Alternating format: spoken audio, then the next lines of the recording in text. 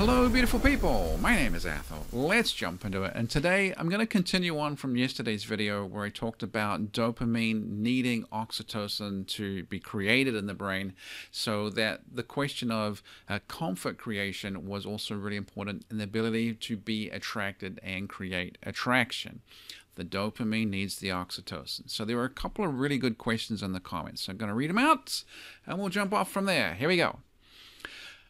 Curious about how this is affected by dopamine and oxytocin kicking in over a third party. Could that then cause a more fast-paced ebb of dopamine and oxytocin for the primary partner and a more rapid snapping of the pair bond? And that's a really, really good question. And I think there's a sort of a chicken and egg synergy here. So in the first part, a pair bond actually tends to be very, very resilient and strong. If a couple has a good pair bond with each other, it's very, very protective of the relationship. So you can have a good pair bond and you can see an attractive or even very highly attractive member of the opposite sex.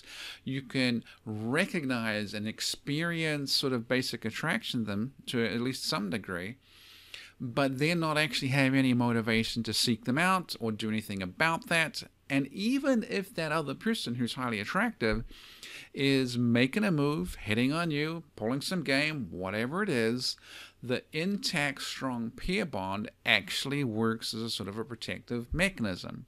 So they can be making the moves and it's just not sticking because you're bonded to somebody else. But if the relationship starts to decline, attraction starts dropping, the comfort starts dropping, they're letting themselves go, life problems stack up, whatever it is, the relationship is declining and that pair bond is slowly weakening. Well, it can get to a place where it's weakened enough where someone else who's highly attractive or even equally attractive or even less attractive starts making some moves where you can slowly build a little bit of comfort, a little bit of attraction, a little bit of interest, and the pair bond can start slowly developing, or a relationship can start developing with this outside third person. Now at first, the pair bond with the original partner is going to be much higher, and the outside person is going to be lower. So there's no real threat here. At this point with the lower one, they're kind of like orbiters or hangers-on or the hot guy that they might be interested in one day but not right now. But as the relationship drops and drops and drops and the attraction and bond to the other person can go up, well, slowly you can reach this tipping point where they become more bonded to somebody else, this outside third person, and less bonded to the original primary partner. When that happens, the pair bond that they're attaching with this outside person becomes stronger and protective of that relationship, and the original partner, who they may still be in a serious relationship with or married or whatever it is, can actually start diminishing quicker and quicker because it's the outsider to what is now emotionally the true primary relationship. So I do think you can get this rapid shift where being attracted and attached to somebody else absolutely wrecks and kills the attraction and interest in the original primary partner. And that switch, that change, can look like it happens almost overnight, but it really doesn't happen overnight.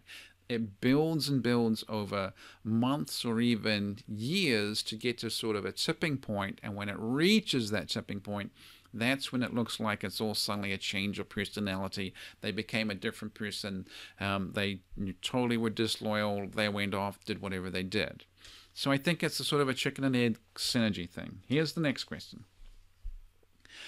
Could this also explain why some of the Get Your Ex Back gurus focus on positive emotional contacts? Could it be the dopamine and oxytocin working together, almost in reverse? Build the positive emotional connection and the attraction will follow. Probably. Whether they know it or not, that is probably something that would need to happen. It probably does work that way to some extent. But regardless of how it actually works, the relationship that's in trouble has always got in trouble and diminished to some point where, they've left, they move on to be with somebody else, or just move back with their parents, or live alone, or whatever it is. In all of those cases, the pair bond has started to break down. So you always have to fix the emotional connection and the warmth and trust and comfort and all that sort of stuff. That is always a fairly major piece of the puzzle that you need to work on to have any hope of bringing that person back into being in a relationship with you. And it's at least as important as doing things that are going to create high value and attractiveness. It's at least as important as hitting the gym and being in really good shape.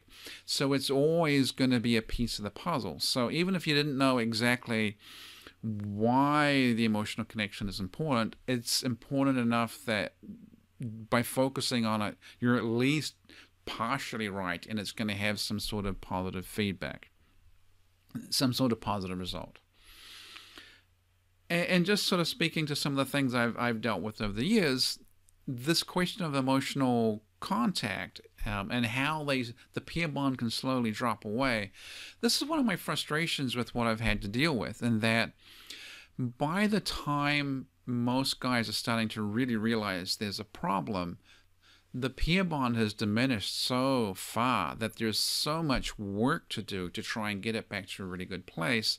I'm often faced with a situation where it's like, if he had just reached out 6 months ago, or 2 years ago, or 3 years ago, or 10 years ago, there would have been so much more chance and ability and hope at fixing a relationship. But instead it's gone down and down and down and down, and often it can go past the point of no return.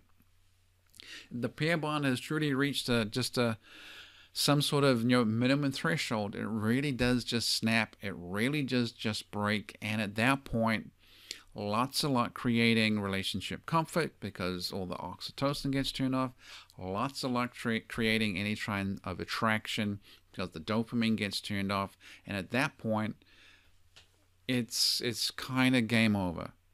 Now, which is not to say that you can't still be attractive and you can't still create comfort with people, members of the opposite sex, but it's going to have to happen in the context of a new relationship because the current partner has just reached that snapping point. So, that is about it for today. Hope you liked the video. Please like, share, comment, subscribe, all that good internet stuff, and I will talk to you soon.